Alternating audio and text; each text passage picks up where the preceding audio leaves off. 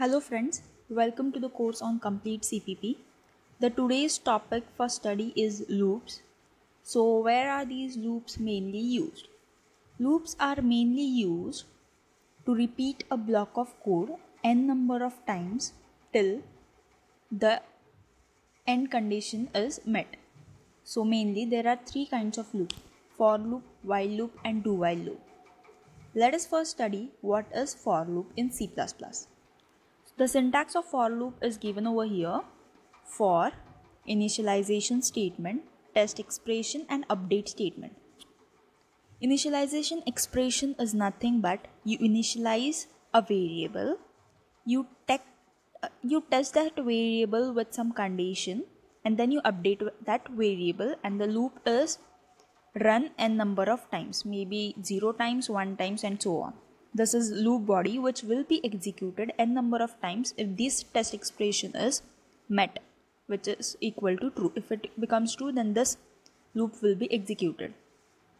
Please do note that only test expression is mandatory. That means this loop is also valid, this type of loop is also valid, and this type of loop is also valid. Now this is the flowchart for loop. Start, initialization statement. Remember, initialization statement is checked only during the starting phase of the for loop. Afterwards it is not checked. Only the test expression and update statement is evaluated. Initialization statement, test expression, if that is evaluated to be true, then only the body of for loop is evaluated, and then the update statement is evaluated, then again test expression is checked. This is how the loop goes on. The loop ends only when the test expression evaluates to be false, and then the loop is exited and the statements below the loops are executed. Then the program ends. So this is the flowchart for loop. Now let us check the example on for loop. Here we have to find the factorial of a number. Hash include IO stream using namespace std int main. So first we are initializing factorial variable of int data type to 1. Variable n accepting the number n from the user. For int I is equal to 1, I is less than equal to 1, n I plus plus. So this is the for loop, and we are initializing variable I to 1. Then this is the test expression. I is less than equal to 1, the condition to be checked. If it is true, then only this is evaluated, else not. This is the update expression I plus plus. So what is the block of code? Factorial into is equal to I, and factorial of n is factorial. This is the shortcut form of this thing. Factorial is factorial into I. This is equal to this thing. These two are same. So what is factorial of a number? Factorial of, suppose we want to find factorial of 5. Then factorial of a number is 5 into 4 into 3 into 2 into 1, which is evaluated to be 120. Factorial of 5 is 120. Now let us check the working of the program. Now first, factorial is initialized to 1. Why 1? Because we are multiplying factorial here with some number. So this cannot be equal to be 0. If this is 0, then factorial will always be 0. We don't want that. So we are initializing first the factorial to 1. So factorial is 1. I, now as I've told, this I is initialization condition statement. So this is evaluated only once during the start of the loop. So I is initialized to 1, and then I is less than equal to 1. The condition is checked. Is 1 less than 5? Yes. And I plus plus is the condition which is evaluated after evaluating this block of code. After this is evaluated. First this, and then this. Again this, and then this. This is how for loop works. So factorial is 1. Now the next step, which will be yes, this is less than equal to 1. Then the statement will be evaluated factorial into equal to I. Then factorial becomes 1 into 1, which will be equal to 1, and then I plus plus. Now I becomes 2 over here. So is 2 less than 5? Yes, it is. Then 2 into 1 is 2. Factorial becomes 2. Again, I becomes 3 here. I becomes 3. Is 3 less than 5? Yes. Then 2 into 3 is equal to 6. And in the same way, 4 and 5. And then we get the value of the factorial is updated to be 120.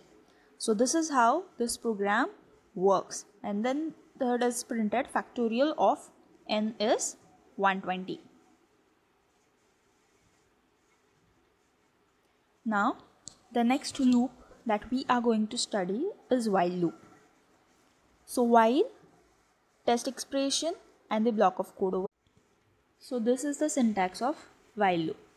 Remember, while loop is an entry controlled loop, means the test expression is evaluated before this block of code is evaluated. That means first the test expression is checked. If it is true, then only this code is evaluated, else not. So while loop is an entry control loop. So this is the flowchart of while loop. Test expression, true. Again test expression, if it is true, body of while loop, test expression. This goes on until the test expression is evaluated to be false, and afterwards the statement below the while loop are executed. When the test expression is evaluated false, and the statement below while loop is executed, and then the program ends. So this is how while loop works. While loop first test the expressions, then the code of the block is evaluated till the test expression is evaluated to be true.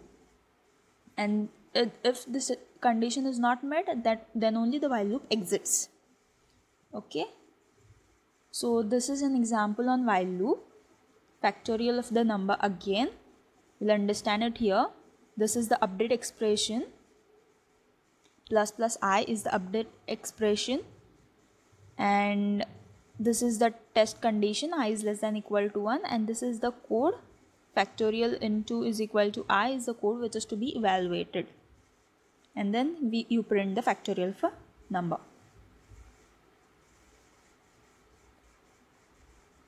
Now let us check C++ do while loop. So what is do while loop? Do while loop is an exit control loop. Means a block of code, this is the syntax, the block of code is executed first at least once, and then this test expression is evaluated.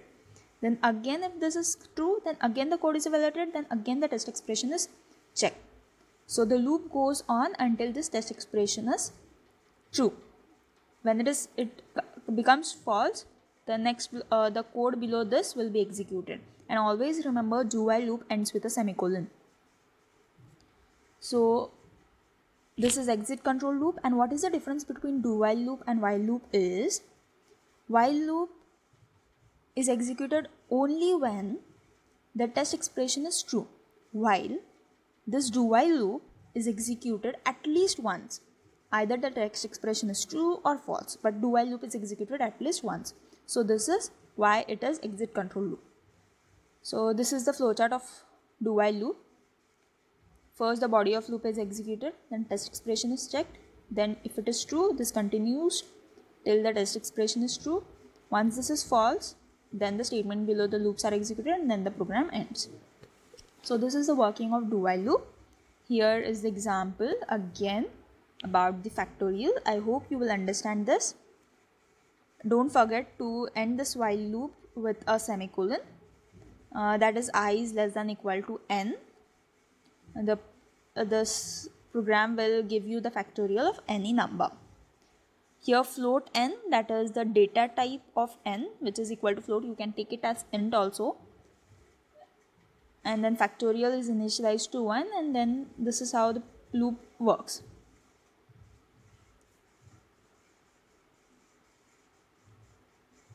So I hope you liked my lecture.